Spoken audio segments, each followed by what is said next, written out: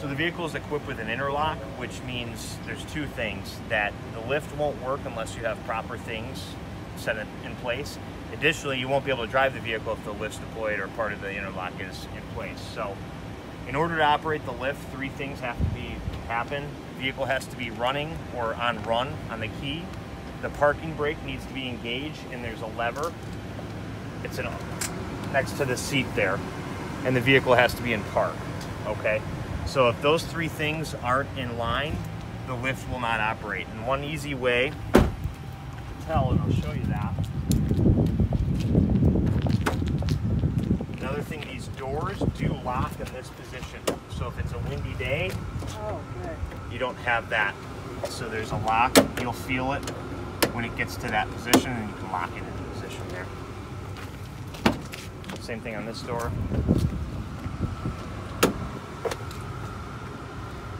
If these lights are not on the lift will not operate. That means there's no power going to the lift. So something's not right within the interlock. You don't have the parking brake, it's not set to park, or the vehicle's not to run. There is an on-off switch here on the lift. It's okay to keep it on. It does not drain. Because of the interlock, it does not draw power.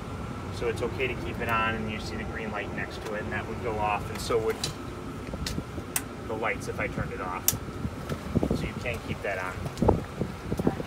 In terms of lift operation, it's very important that you keep this hooked up here.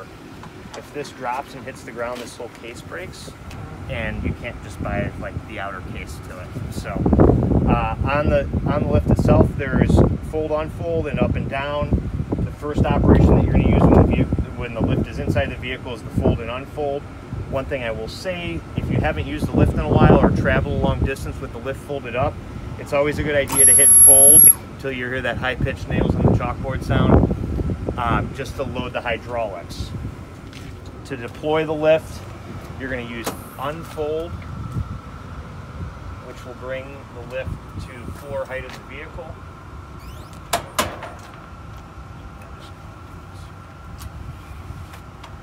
And then down to bring it down to ground height. Especially when the lift is new, I always recommend putting a little weight on the lift as it deploys so that transition deploys properly like that. And you can adjust it a little bit and it will go down. A little uneven on the pavement here, so that's why that does that. Once you've done that, then you would load the occupant onto the lift, put the safety belt behind and underneath the handles of the wheelchair. Some people, if you prefer, you can ride up on the lift with the occupant. It's up to you if there's room, if you're comfortable, whatnot.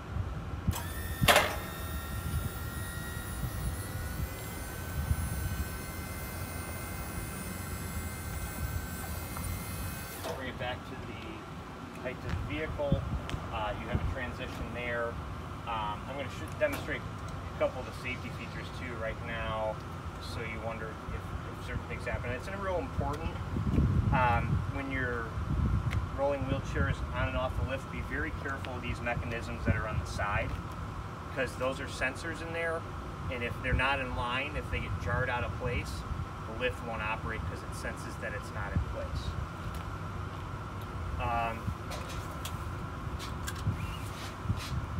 So it does have a pinch feature, so if this is kicked, if the occupant in the wheelchair kicks this, the lift will stop operating, or if the wheelchair is pushed too far forward.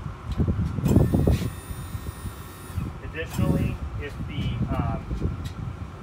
lift is not at the full height, at floor height of the vehicle, and there's pressure put on here, there's an audible and visible alarm.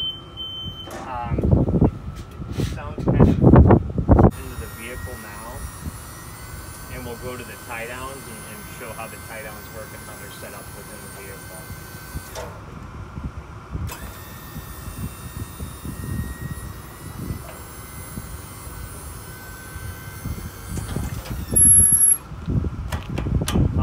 Make sure you unlock these, because you don't want to break the lock mechanism within it, so you got to unlock it.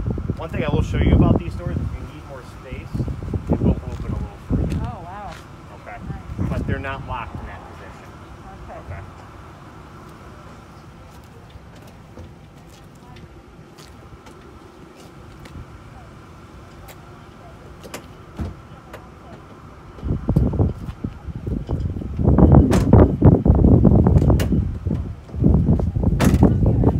So the seats are pretty easy.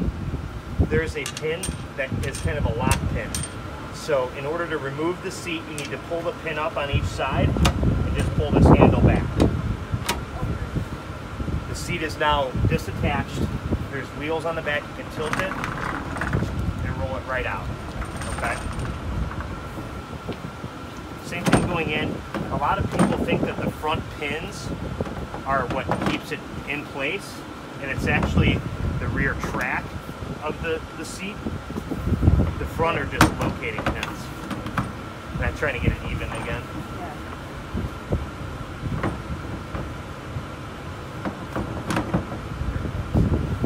And then to lock them into place, push them forward. In the beginning, when they're new, they'll be very tight to do. I don't recommend doing it. It says a note, don't use your feet, just use your hands only. So the tie downs are similar to the Q strains you might be used to in terms of their operation. They're auto retracting. They do have a tightening dial and a release knob. The only difference is you'll see the male connectors, seatbelt connectors on all the tie downs. They utilize these rather than the pins like they do on the Q strains. So just like any tying down of a wheelchair, the front tie down position should be outside the front wheels, ideally at a 45-degree angle. And the rear should be just inside of the rear wheels, kind of straight on, always connecting to the wheelchair frame, never to any wheels, footrests, or anything like that. Okay. In terms of the seat belt, I've already set this up, and you're probably never going to move this out of position from here. This is for the shoulder belt. It's connected to the floor, it's connected at the shoulder anchor point here, and I'll show you how that all ties together once you've brought a wheelchair into the van and into position. Like anything, practice makes perfect. But once you have a wheelchair into position, occupant of the wheelchair, then there's a red lap belt.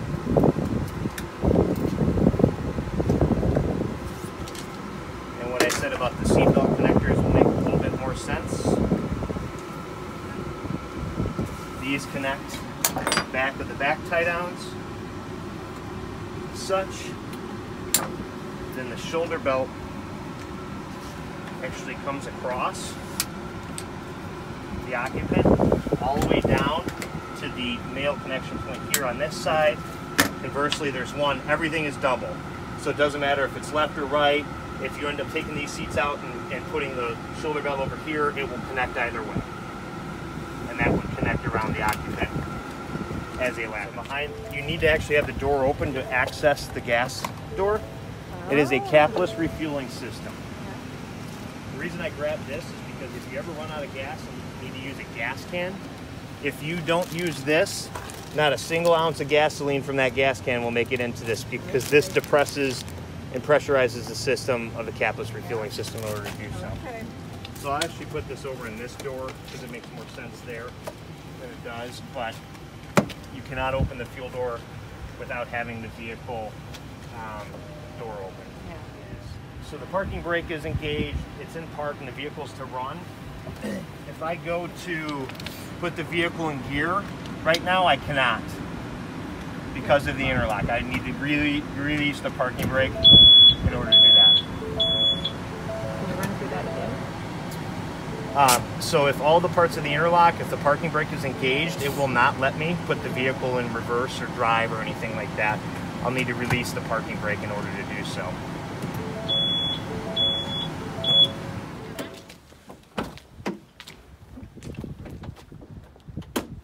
There's a handy little tool right here. This is also your jack for all your jack. And all your jack equipment is underneath the passenger side seat, kind of on the side where the step area there. And then the access spare tire is right through here. Okay. But if you want to come around this way,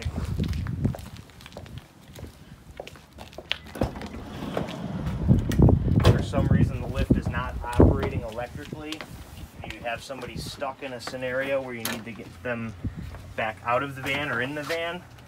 You see these notches right here? This very much works just like a floor jack. These the notches in the end of this fit into the notches of this, and you slowly turn it to the left like you would release the pressure in a floor jack, and it will let it out. Okay. You want to make sure that it's tightened up after you do that.